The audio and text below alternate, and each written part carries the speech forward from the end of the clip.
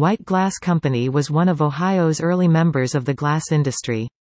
It existed from 1815 until approximately 1851.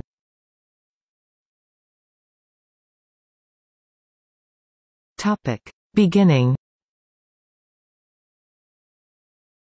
Begun in Zanesville, Ohio at the southwest corner of 3rd and Market Streets.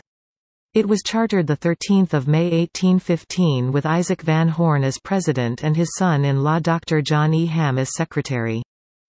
They made glass bottles with the eagle and Masonic symbols.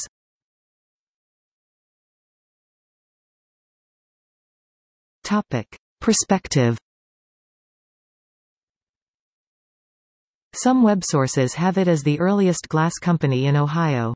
However, there were clearly other earlier glass makers in Ohio, but few if any of these ever reached the incorporation stage. Much of the early glass industry was sole proprietorships, and the nature of early Ohio industry was such that almost all of the really early glass makers left few records.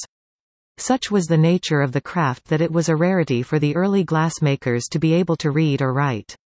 However, John Ham and Isaac Van Horn were, unlike the average early Ohio glass manufacturers, both literate.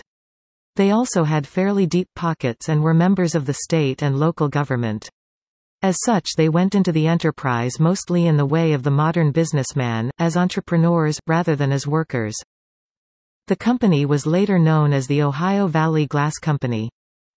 Several examples of the bottles manufactured at the Ohio Glass Company can be found on the web as of 2007.